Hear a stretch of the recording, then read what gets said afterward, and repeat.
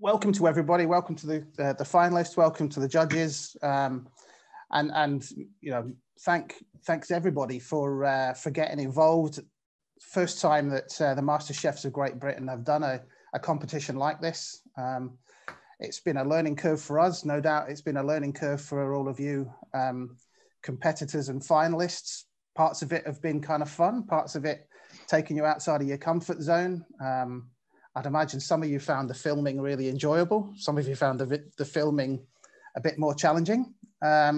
Just in the same way that us as judges downloading them all and trying to watch it all and all the rest of it with technology found it interesting, fun and challenging in equal measure. So I think really the first thing to do is congratulate you all for being involved, for getting out of your comfort zone and actually entering the competition.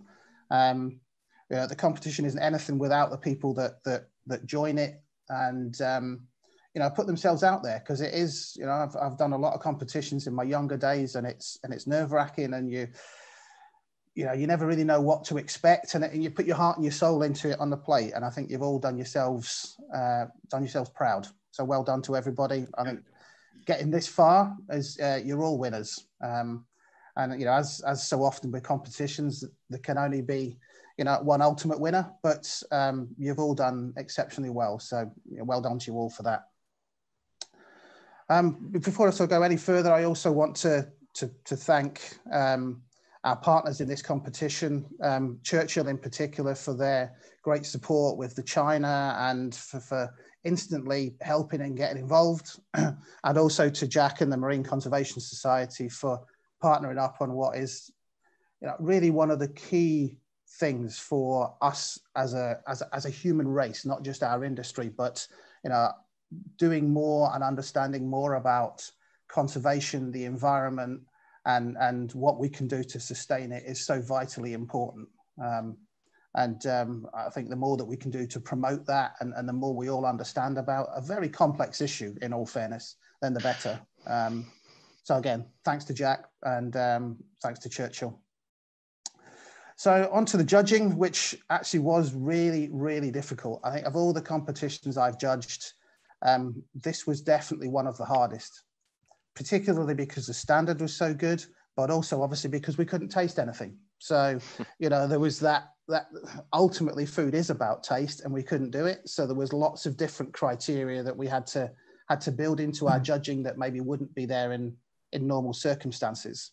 And I just wanted to give all of the judges a little bit of an opportunity, just briefly, to talk about their experience of the competition and obviously the standard and what have you. So I'll go around them in turn and give them a very brief, emphasis on brief there, gentlemen, opportunity to say a few words. So starting with you, Ben, Barbecue King. Thank you.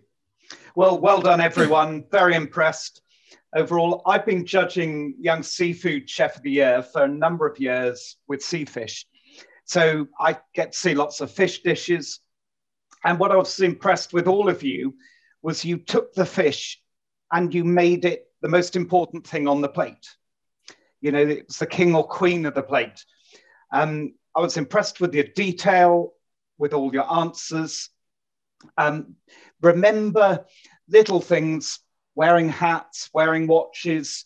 Those things are important when you're cooking in a competition. But overall, well done, everyone. All of you, we were so impressed. We'll get a copy of this book, the one and only Fish Seafood Cookbook and the Seafish Recipe Book. Then the top winners in third place, second and first, you'll get a branded MasterChef's apron, a copy of Galton Blackstone's Hook, Line and Sinker book. He's one of our members, a two Michelin star restaurant maestro. And the winner will get a fantastic hamper as well, and a cheque for £250 cash, and a cheque from Churchill for £250. So some fantastic prizes. So good luck, all of you, and well done. Okay, Thanks very much, Ben. Douglas, do you want to say a few words? This is Douglas Jordan, who is a member of the executive committee of the MasterChefs. Yes, I'd just like to say to all of the competitors, it was very, very impressive. Some very nice, clean dishes, very well composed, some nice new ideas. So well done, all of you. It wasn't easy for us as judges. You did make it very difficult for us. But I'd like to thank you all for competing, getting involved, and I hope we see you again soon in other competitions around the region. All the very best to you all, and thank you so much. You should be talking up nectar, Douglas. Yes, you should be talking up nectar, Douglas. Yeah, I wasn't going to, but on my mind. More to follow, right, Douglas? More to follow. I've got all the names here anyway, so I'll get in touch. Absolutely. Jack, do you want to just say a few words from obviously your first experience of doing something like this? So. Yeah, my first experience judging a food competition. Certainly my first experience judging it through videos, and my stomach was really rumbling by the time I finished watching them all. There was some great dishes. I thought the standard was really high, some really innovative stuff, some really great elements. A few of them really stood out for me as real knockout dishes, but I think you've all done a great job.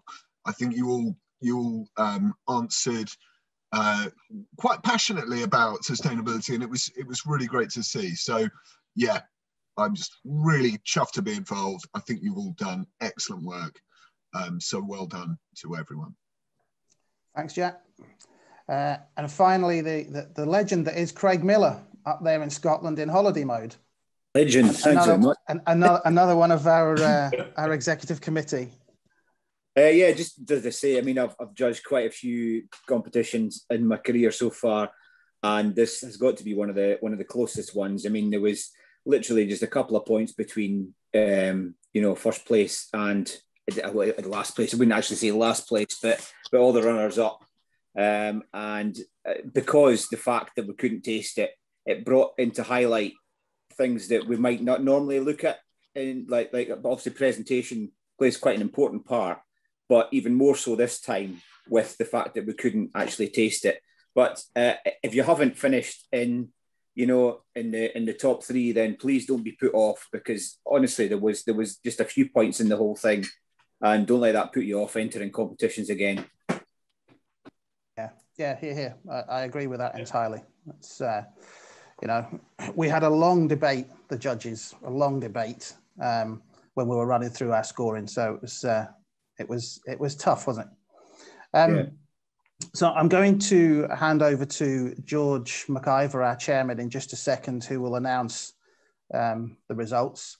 Obviously, in terms of the prizes, normally we would all be in the same room. We'd be able to present them to you, etc., but we're going to have to arrange to either send them or deliver in certain cases. So once we've all finished, if you wouldn't mind dropping us an email with your contact details, so just an address and phone number, so that we can then contact you personally afterwards and arrange for whatever you're going to be receiving to be sent out to you.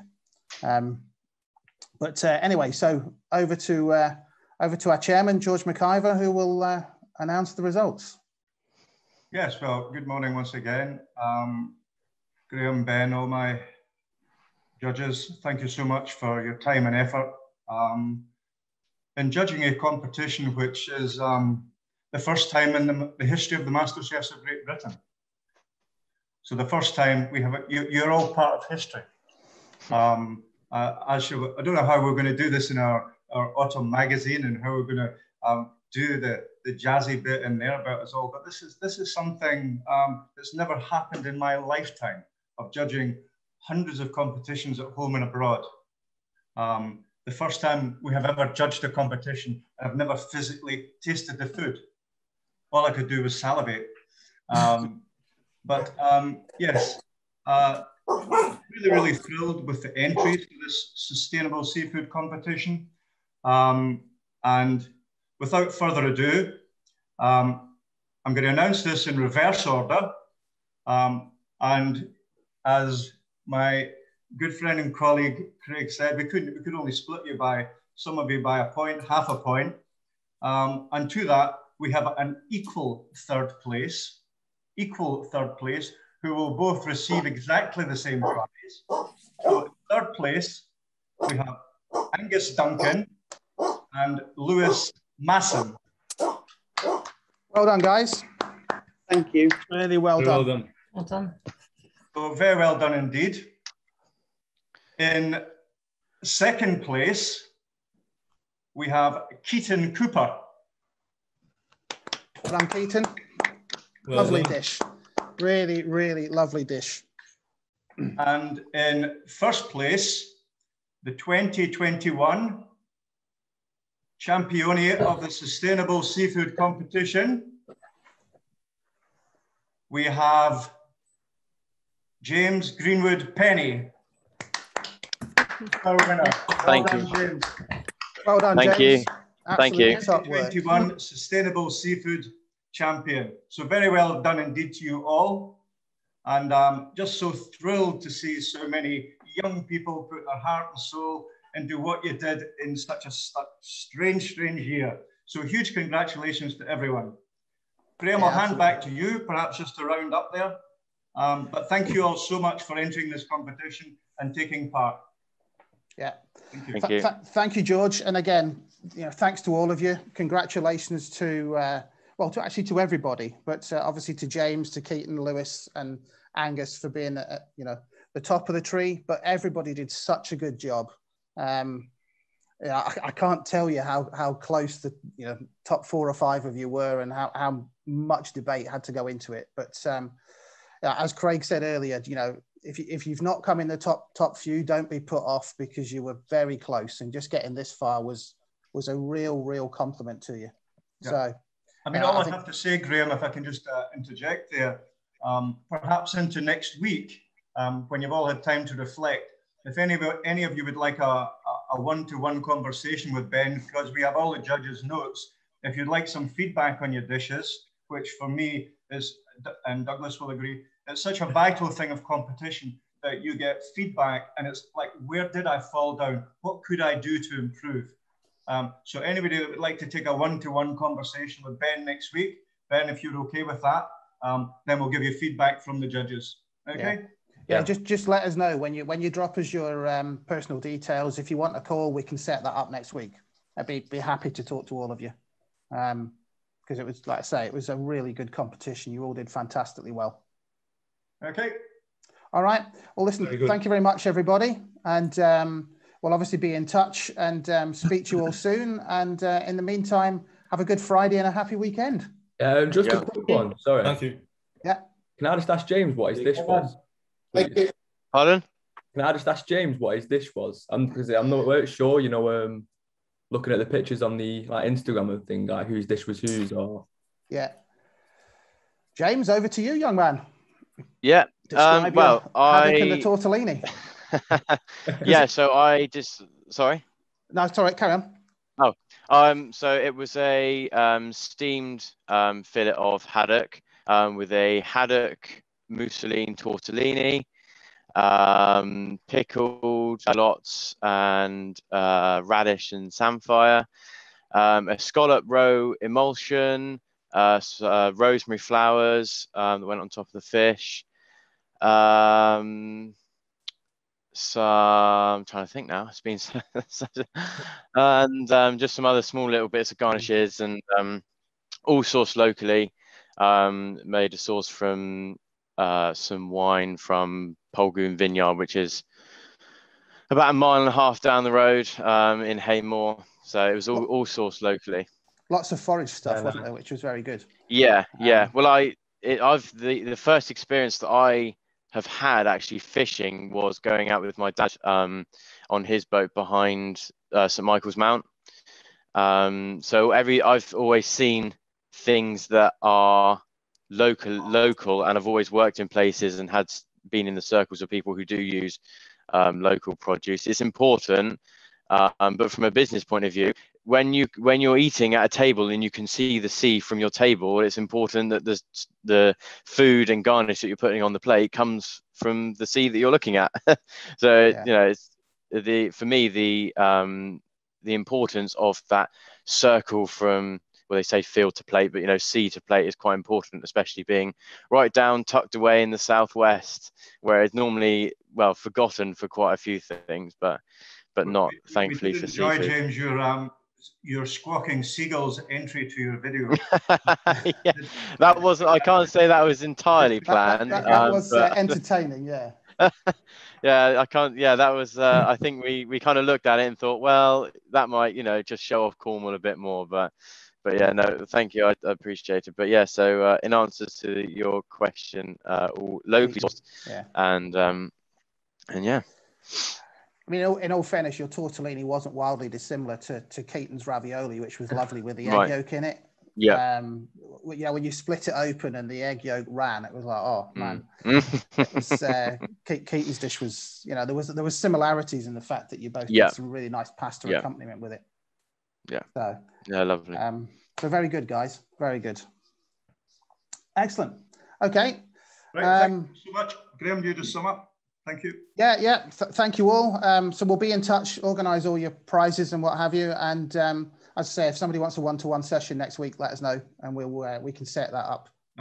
Ben, you just have one thing to add about the winner of this competition. Will now be entered into. Yes. Yes. So we heard. Sorry, Ben. We heard last week from the Young Chef of the Year competition that the winner of this gets automatic entry into the semi-finals. So that's something that I've got to liaise with the organisers of that committee about it. But we'll come back to you on that one as well, James. Yeah. Okay. Perfect. Super wildcard prize. That we've been working on. So well done. But listen, well done, chaps. I think you've all got emails. Anybody wants help with the next step in their career, in job advice, anything we can do, no one hesitate. Just get in touch with me direct. And there's not much in this cookie world I can't fix, okay? Yeah? But I'm very true. Proud as some old bloke to see how well you've all done. Okay? Thank you all very much. Thank you, guys. Thank you all. Well done, everyone. Cheers, everybody. Thank you very much. Bye. Bye.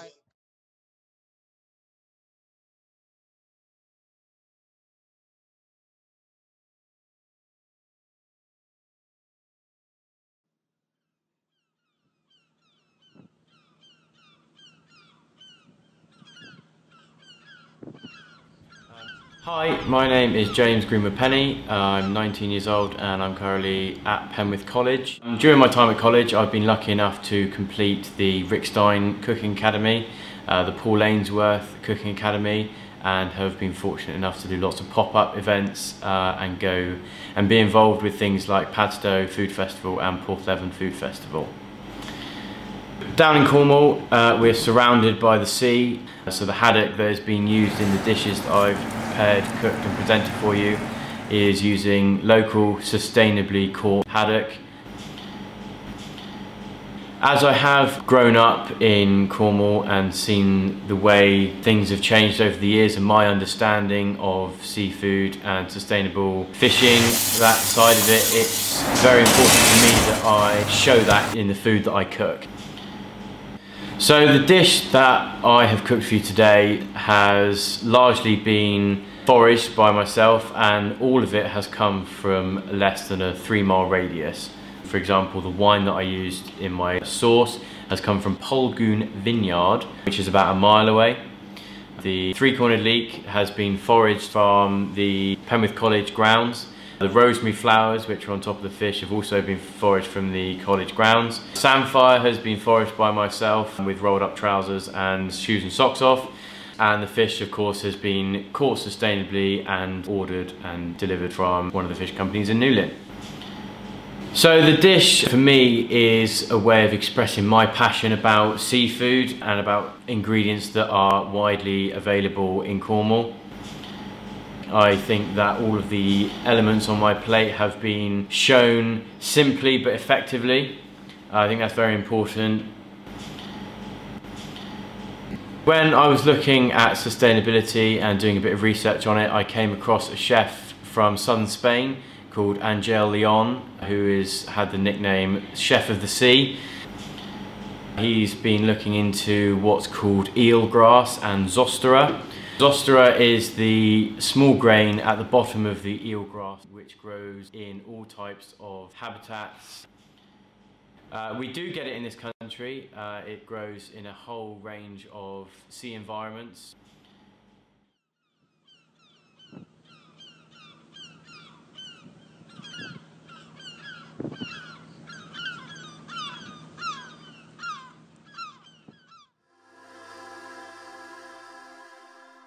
Remarkable Coldplay. Right, it is Foodie Friday. I'm very glad to say we have two guests on the line. We've got 19-year-old James Greenwood-Penny from the southwest. He's only gone and won a competition for the best sustainable seafood. Okay, who has given him this? Well, it's the MasterChefs of Great Britain. Let's go to their representative first of all, and Ben Bartlett. Ben, first of all, can you just explain who the MasterChefs are? Yes, of course. Yeah, the MasterChefs of Great Britain, we were formed in 1980, so long before the TV series, though many of our members, have been on the show, and we're a forum for exchanging culinary ideas and furthering training, especially for young chefs.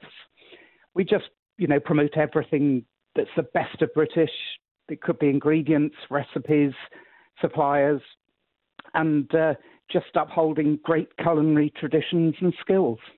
And you've been in existence since 1980, promoting an industry which must be going through its most difficult period ever. Yes, very challenging. We've got some members that have been closed for over a year, but some of them are reopening, and, we've got to do our best to support them all. Yeah, I know, and thankfully there are groups like you there every step of the way. Now, did you get to taste James's food, or was this all online? This was the unique challenge of this competition. It was all online. All the entries were virtually submitted, so it gave an extra challenge for these young chefs. But we looked at, the judging was very strict. We looked at the recipe detail, things like sustainability, the financial costings, allergens, how creative they were, the presentation, and how they used the Churchill china to match, the fish dish that they created. Well, I've seen the images on BBC Spotlight. It was fantastic to look at. Was it fantastic to taste? Well, let's find out. James Greenwood-Penny, the winner, is on the other line. First of all, James, well done. Justly deserved. Thank you very much indeed. Not a problem. Okay, what did you give us? So the dish that I cooked for the judges was a steamed fillet of haddock, sustainably caught haddock, from one of the fish suppliers in Newlyn, which is only a couple of miles away from me. Scallop Tortellini, pickled shallot and samphire, purple sprouting broccoli, rosemary flowers, and three-cornered leek that was I foraged myself just from up the road on the college drive. A split gin seaweed sauce using seaweed gin that came from St Ives Gin Company, again, so only a couple of miles away from me. That sounds brilliant. In fact, you had me enticed right the way up to broccoli. Ugh. And it was beautifully presented. But I've got to ask about your background, because you don't mind me saying you are 19, for heaven's sake. Yep. Yeah, only 19. So when did you start cooking? What drew you into what is basically a pretty tough industry? Well, that's a very good question. The first insight and experience I had to cooking, and especially to fishing, was going out in my dad's boat behind St Michael's Mount and catching mackerel and then having them for lunch the next day, which actually was sustainable fishing. But I didn't know, because it was only, I saw it as me and my dad going out very, very early in the morning, too early. But that was going out and having fun and learning about the sea and the local area and stuff. And that is the first kind of insight into what is now my journey about learning about sustainable fish and sustainable fishing right up and down the UK. Well, sustainable fishing, it's got to be. It's been focused on time and time again, from Land's End to John O'Groats. We are ruining the sea, but you have made this effort. Is this your signature dish? Is this something that you really do specialise in, cooking fish? I have always enjoyed cooking fish. I think, as I can see the sea from my bedroom window, I think it would be very peculiar not to enjoy cooking fish. I've always worked in local restaurants and pubs and things like that, and they have a huge drive and focus point on using products that you can see from your restaurant table through your restaurant table window. Yeah. So it's always been very important to me, and it's always something that I've felt that needs always publicising.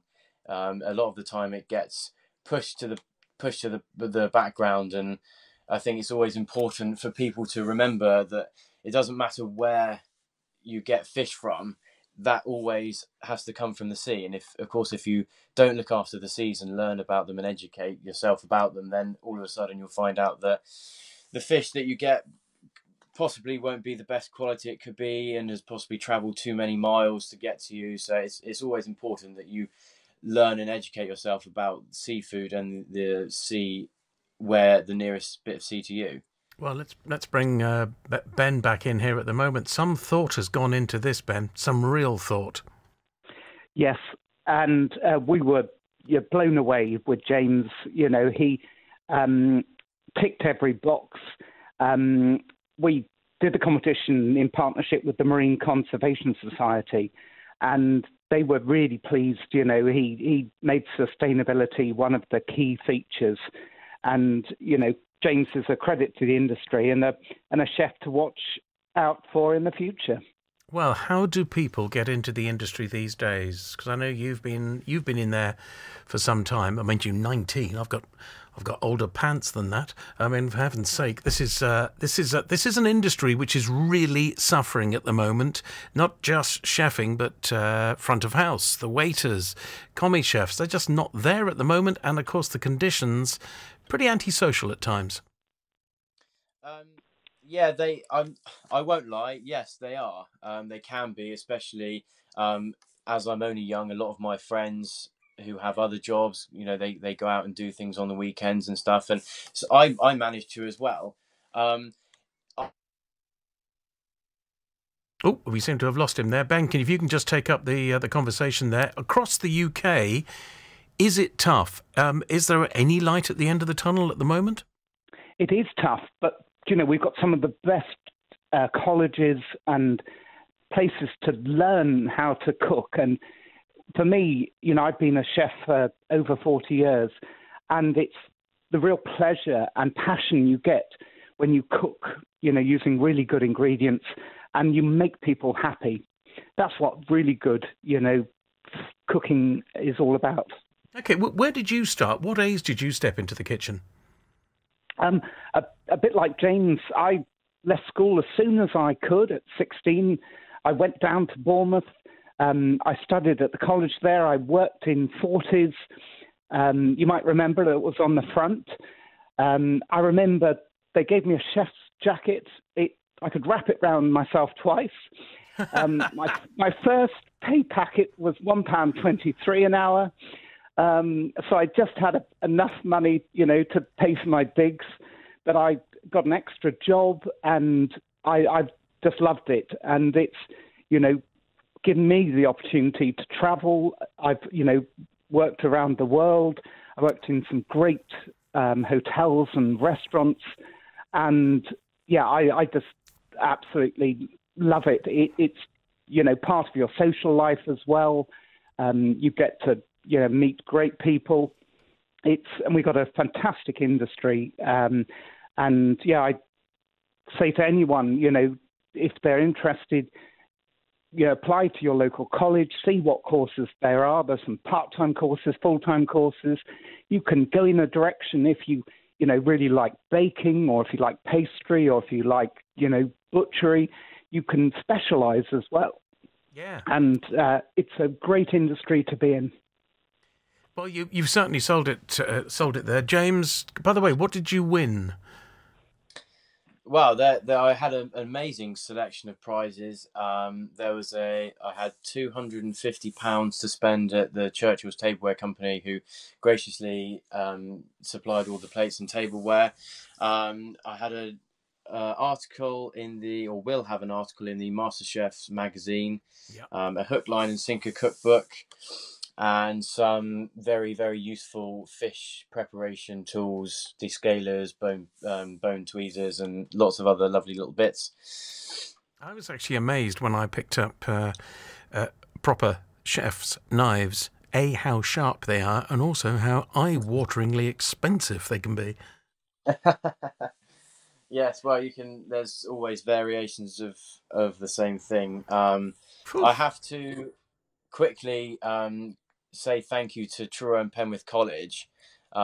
You were saying a minute ago, how do people get into the industry? They've helped me so much, bringing me on, teaching me. We seem to have lost you again there. Oh, you're back. You're back. Oh, carry on. I've been very fortunate to participate and enjoy the Rick Stein Academy that has been done through Truro Penwith College, the Paul Ainsworth Academy, again done through Truro Penwith College, and many, many pop-up events and food festivals that have all been made happen by the college. And my chef lecturer Dave Izzard is really passionate about the industry. And he really wants to bring on the next generation of young, passionate and driven chefs. Brilliant. James Greenwood-Penny, I don't think this is the last time we are speaking. Thank you for this. By the way, where are you cooking at the moment? I'm cooking at a gastropub at the top of Marizine called the Fire Engine Inn. So right close to the sea, and it's a beautiful location. Brilliant. And we will be talking to you in the future, I know. And plus the fact, Ben, are you still chefing at the moment? Are you in one place? I've now become an author, really. I've written lots of books. I specialise in barbecue and fish. And this year, I'm really pleased to say I'll be cooking and demonstrating at all the great British food festivals around the country. Oh, right. Are you coming this way by chance? I've got to check. I think we're coming down to Devon at the end of October. Oh, right. Well, I will look forward to catching up with you. And if people want to find out more about the Master Chefs, where do we go? Is there a website? There is, yes. masterchefsgb.co.uk. And you'll find our website. And you'll see some of the pictures that, James's fantastic dish. I know, they were really colourful. They were on Spotlight on our television reports, and they looked absolutely remarkable. James, thank you. Ben, thank you. And keep on, both of you, keep on doing what you are doing, OK? Definitely. Thank you. Cornish chef has been crowned the winner of a National Sustainability Cooking Award by the Master Chefs of Great Britain. The winning dish from James Greenwood-Penny from Truro and Penwith College featured haddock, samphire, local seaweed gin and foraged garlic with rosemary flowers. All of his ingredients came from within a 3-mile radius of James's house. Oh, it looks delicious. Now time for the weather. Here's David.